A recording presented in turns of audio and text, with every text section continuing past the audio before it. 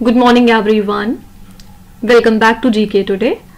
I hope you all are doing very well, and today we'll be discussing the most important MCQs for 6th of March 2024. Let's start with our session. The first question is, recently the Election Commission of India started the Mera Pehla Vote Desh Ke Liye campaign with which ministry? So Ministry of Education conducted this Mera Pehla Vote Desh Ke Liye campaign from 28th of February up to 6th of March. Basic aim is to engage and encourage the youth in the electoral process. And who is the University Grants Commission Chairman? It is M. Jagdesh Kumar, and he issued a call to inspire and mobilize first-time voters, urging all to support the campaign. And this nationwide initiative, in collaboration with the Election Commission of India, seeks to raise electoral awareness among the youth, and it would foster universal enlightened participation in the election, right? So Election Commission of India has started this campaign along with the Education Ministry. Who's our Education Minister? Dharmendra Pradhan. Okay. Next is Kulasekara Pattinam spaceport, recently seen in the news, is located in which Indian state? So Prime Minister Narendra Modi has inaugurated this particular spaceport in the state of Tamil Nadu, and this is the second spaceport after the Satish Dhawan Space Center. This facility will specialize in launching small satellite launch vehicles commercially, and it spans in 2,350 acres, and it features overall 35 facilities including the launch pads and the rocket integration areas. Okay, so the unique advantage of this spaceport is launching directly south over the Indian Ocean, which would save the fuel for small rocket launches compared to the existing sites. And this project is estimated to cost 986 crore rupees, which would definitely boost India's space capabilities, right? So this spaceport lies in the state of Tamil Nadu. Next is, recently which South American country has declared a health emergency due to the rising cases of dengue fever? This country is Peru, and Peru declares a health emergency as dengue fever cases rises in this country, and the government activates the emergency in 20 out of 25 regions due to the rapid rise in the cases, which totals to over 31,000 with 32 deaths till now. Okay, and Health Minister of this country says that it is because of El Nino's impact, and it causes high temperature and heavy rains since 2023, and it facilitates mosquito breeding, and the declaration now needs the fund transfers to affected areas and facilitates the swift deployment of medical personnel, right? So Peru has recently declared a health emergency due to the rising cases of dengue fever. Now next is, recently the National Institute of Ayurveda signed an agreement with which country to promote Ayurveda and Thai traditional medicine? So National Institute of Ayurveda in Jaipur has signed a memorandum of understanding with the Department of Thai Traditional and Alternative Medicine, Thailand, in February 2024, and this MOU is for academic collaboration in Ayurveda and Thai traditional medicine. So the National Institute of Ayurveda also has collaborations with other universities, institutes and organizations in different countries like Malaysia and Korea. Okay, here correct answer would be Thailand, that is C option. Which state recently passed a bill aimed at curbing illegal immigration? So Haryana Assembly passed in total 9 bills, including the Haryana Registration and Regulation of Travel Agents Bill 2024. The basic aim is to curb illegal immigration and address the issue of unregistered travel agents exploiting the youth. So Home Minister of Haryana highlighted the seriousness of the problem. Also, a bill to regulate private coaching institutions was passed to protect the students and guardians' interest, and this bill was part of the concluding day of the week-long budget session. Okay, so recently Haryana state has passed a bill, the basic aim of which is to curb the illegal immigration. Recently, who has been appointed as the new CEO of the World Gold Council for India? This is Mr. Sachin Jain. He has been appointed as the new CEO of the World Gold Council for India in February 2024, and he will join the World Gold Council from De Beers, where he was held several senior roles for the past 13 years. Also, he has a deep understanding of the Indian consumer and jewelry market. Fine. So, who's the new CEO of World Gold Council for India? Answer is Mr. Sachin Jain. What is the theme of the Rare Disease Day 2024? First of all, we celebrate this day on 29th of February, and on this day we highlight awareness and support for those with rare medical conditions, and this year the theme is Share Your Colors. This theme basically emphasizes the collaboration for individuals who are facing the rare diseases. And how does the WHO, World Health Organization, defines the rare disease? So it defines the rare disease as it is a kind of lifelong disorder with a prevalence of 10 or fewer cases per 10,000 people. And this day aims to shed light on these infrequent conditions, promoting understanding and assistance for affected individuals globally, right? So two things are important. When do we observe the Rare Diseases Day? Answer is 29th of February. And what is the theme for this year? Answer is Share Your Colors. Okay. Tabi festival recently seen in the news is celebrated in which state or the union territory? So this is a 4-day festival in Jammu and Kashmir, and recently it started on 1st of March. Okay. This festival basically highlights the region's art, culture and heritage, and with this it emphasizes Jammu's diverse art forms and cultural heritage. And the festival features seminars, workshops, folk music, street theatre, etc. Okay, so basically it provides a platform for youth creativity and encourages the discussions with the expert, and the event showcases entrepreneurship, innovation, local cuisine and the organic products from women's NGO groups in the Himalayan region, culminating at the University of Jammu. Fine. So Tabi festival is celebrated in Jammu and Kashmir. Recently, Prime Minister of India launched the country's first indigenous green hydrogen fuel cell inland waterway vessel in which Indian state? So Prime Minister Narendra Modi launched India's first indigenous green hydrogen fuel cell inland waterway vessel in Tamil Nadu under the Harit Nauka initiative. Okay, so this project signifies India's commitment to innovative green energy solutions. And talking about hydrogen fuel cells, they are used in transportation, material handling, stationery, and they are kind of portable, and they have also emergency backup power. So that's why it plays a crucial role in India's push for sustainable and cost-effective alternate fuel, right? So Indian Prime Minister has launched the country's very first indigenous green hydrogen fuel cell inland water vessel in Tamil Nadu state. Which organizations recently collaborated to launch the Women Exporters in the Digital Economy Fund? Here answer is the International Trade Center and the World Trade Organization, that is option number C. Okay, so both of these organizations have jointly initiated the Women Exporters in the Digital Economy Fund with a substantial investment of $50 million. Fine. So this global fund aims to support the women-led businesses and entrepreneurs in developing the economies and the least developed countries by facilitating the adoption of the digital technologies, and basic objective is to enhance the online presence of these enterprises, which would enable them to thrive in the digital economy, right?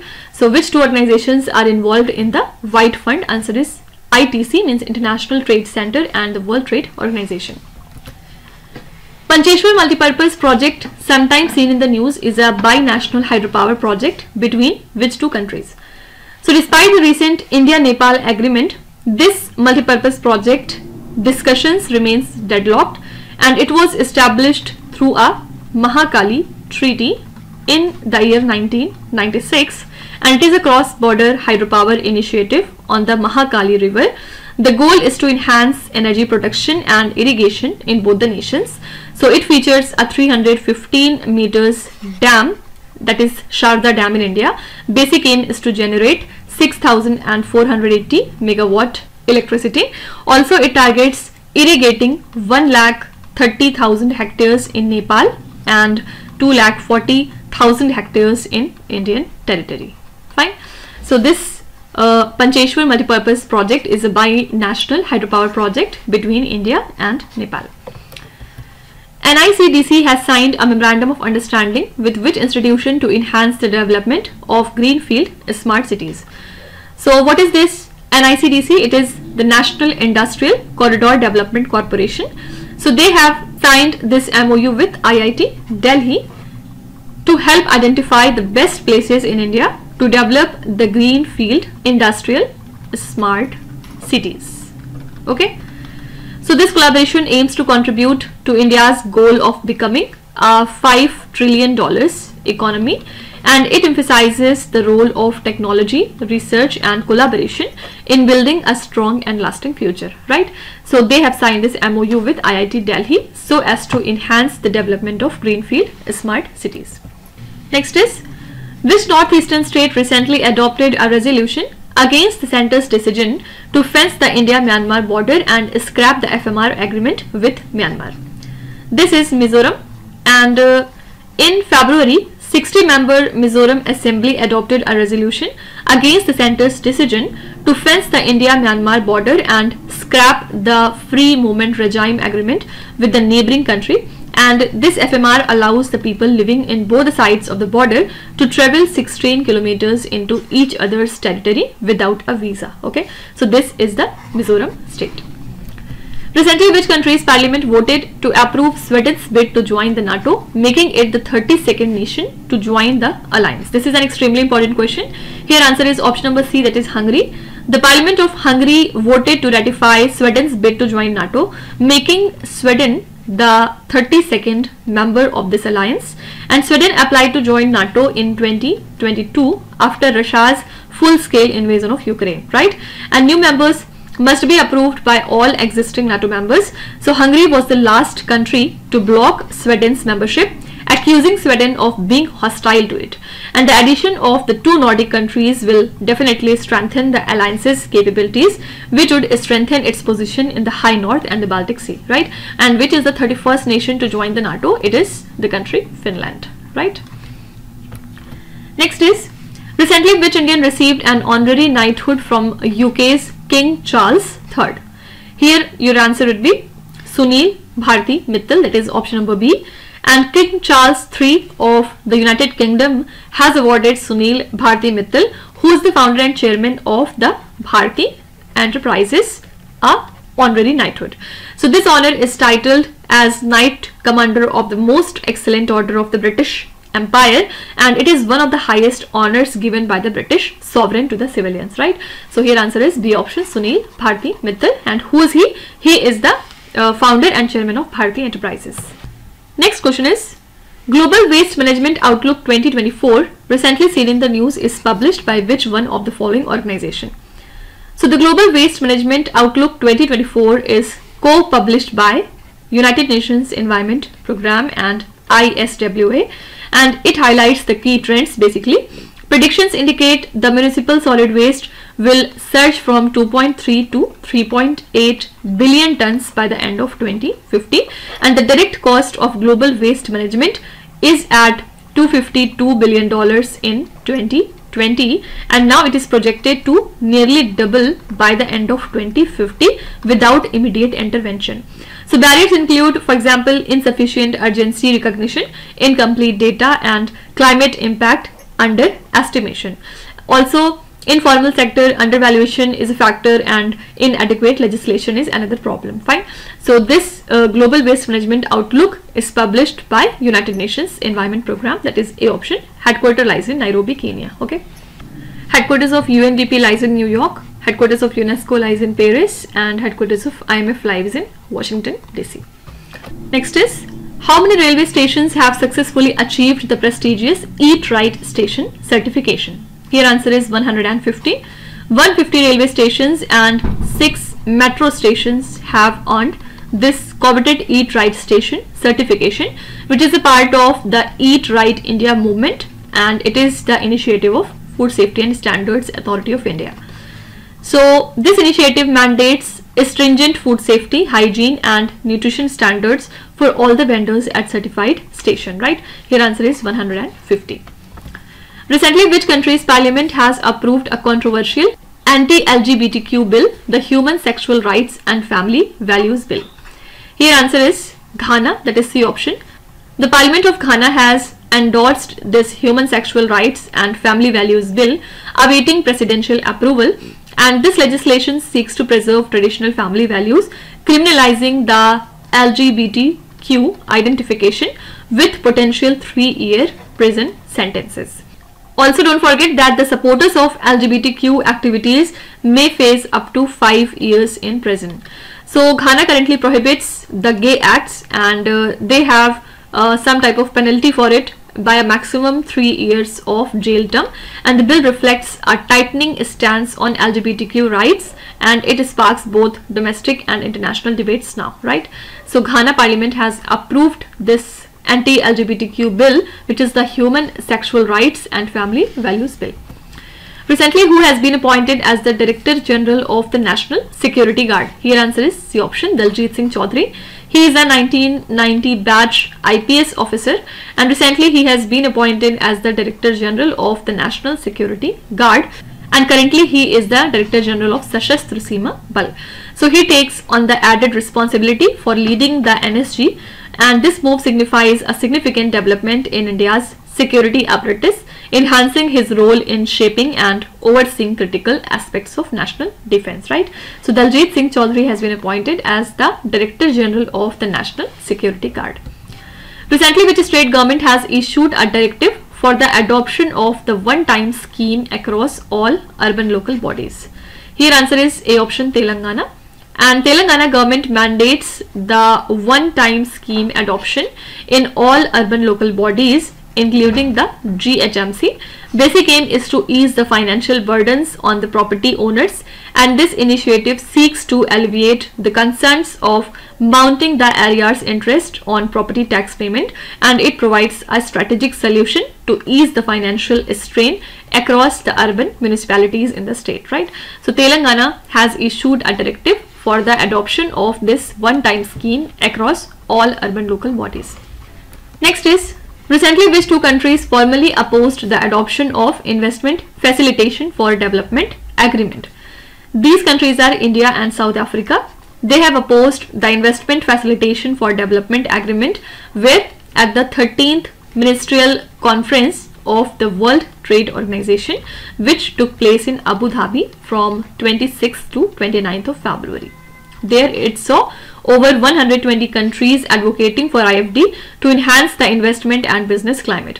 India basically argued that IFD is a non-trade issue outside the multilateral trade bodies framework, while a China-led group sought to make the proposal binding through Annexure 4 of the World Trade Organization. Fine. Simply you have to remember that India and South Africa are the two countries that formally opposed the adoption of Investment Facilitation for Development Agreement, while 120 countries favored it. Okay. Which day is observed as the World Seagrass Day? So World Seagrass Day is observed annually on 1st of March, and this day highlights the significance of seagrass in the marine ecosystem. And this year, what is the theme of this day? Theme is Healthy Seagrass, Healthy Planet. This is the theme. Okay. Seagrass is actually the sole flowering plant in marine environment, and it comprises over 60 species worldwide, and it acts as effective carbon sink, and it supports marine life as well with vital nutrient, and prominently it grows along the coastlines globally, and it plays a crucial role in stabilizing the water quality, making it a key component of a thriving marine ecosystem, right? So World Seagrass Day is observed annually on 1st of March, and this year the theme is Healthy Seagrass, Healthy Planet. Which one of the following company recently collaborated with Mahagenco to develop renewable energy parks in the state of Maharashtra? So MPPSC Green Energy Limited collaborates with the Maharashtra State Power Generation Company Limited to establish the renewable energy parks in the state of Maharashtra, and this joint venture aligns with the green energy initiatives, and it bolsters India's energy transition goals. Basic aim is to build a gigawatt scale renewable energy parks in the state, which showcases their commitment to sustainable development and clean energy sources, right? Here answer is NTPC Green Energy Limited. Recently, which payment bank signed a memorandum of understanding with Hindustan Zinc Limited to enhance the financial inclusion in the rural Rajasthan? This is India Post Payments Bank, and they have signed this collaboration with Hindustan Zinc Limited to boost the financial inclusion in the rural Rajasthan. And this collaboration aims to offer convenient access to the bank accounts, pension products, savings and investment schemes. Also, it empowers beneficiaries to serve as individual business correspondents for IPPB services, promoting the government's social welfare schemes and facilitating income generating loans in this region, right? So India Post Payments Bank has signed this MOU with Hindustan Zinc Limited so as to enhance the financial inclusion in rural Rajasthan. What is the theme of Zero Discrimination Day 2024? First of all, we observe Zero Discrimination Day on 1st of March, and it is dedicated to advocate for every individual's right to a life free from discrimination, and it is initiated by United Nations AIDS, and this global observance raises awareness about the discrimination's harmful effects, and it promotes equality, compassion and respect. So this year the theme is to protect everyone's health, protect everyone's rights. That is the option. Okay.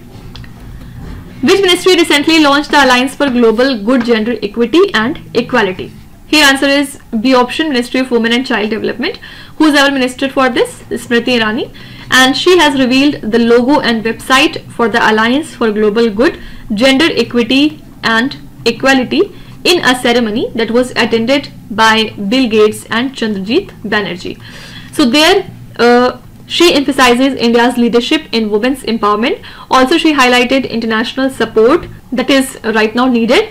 And this alliance basically aligns with PM Modi's vision for women-led development, and it seeks to consolidate the practices, exchange knowledge and attract the investment in women's health, education and entrepreneurship. Okay, so here answer is Ministry of Women and Child Development.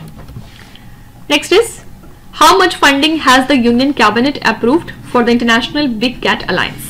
So the Union Cabinet has officially launched the International Big Cat Alliance with a one-time budgetary allocation of 150 crore rupees from the Indian government until 2028. So it was initiated by the Prime Minister in April 2023 to commemorate the Project Tiger's 50th anniversary, and it aims to foster the cooperation among 97 range countries for the conservation of 7 big cat species, and its multifaceted approach includes governance structures like a General Assembly, a Council and a Secretariat, along with the financial support from the Indian government, right? So your answer is 150 crore rupees, that is the option. Recently, which ministry signed a memorandum of understanding with ISRO on urban frame survey using the Bhuvan? So Ministry of Statistics and Program Implementation has partnered with ISRO for the urban frame surveys using the Bhuvan, and UFS is managed by the Field Operations Division of NSSO, and it utilizes the compact units in urban areas with 120 to 150 households, and it is executed in 5-year phase. It acts as a sampling frame for large-scale socio-economic surveys. So the digital implementation of UFS occurred for the first time during phase 2017 to 2022, and it employs the Bhuvan platform for the data collection, right? Here answer is Ministry of Statistics and Program Implementation. What is the projected GDP growth rate for India in the October to December 2023 quarter 3? So India's GDP growth rate for the October to December 2023 quarter 3 is estimated at 43.72 lakh crore rupees against 40.35 lakh crore rupees in 2022 to 23. So it showcases a growth rate of 8.4%, right? So India's GDP growth rate for the October to December quarter 3 2023 is estimated at 43.72 lakh crore rupees. So the projected GDP growth rate for India in this time period is 8.4%. Now last question is, Recently, the Government of India has taken several measures to support the flu-cured Virginia tobacco growers in which Indian states.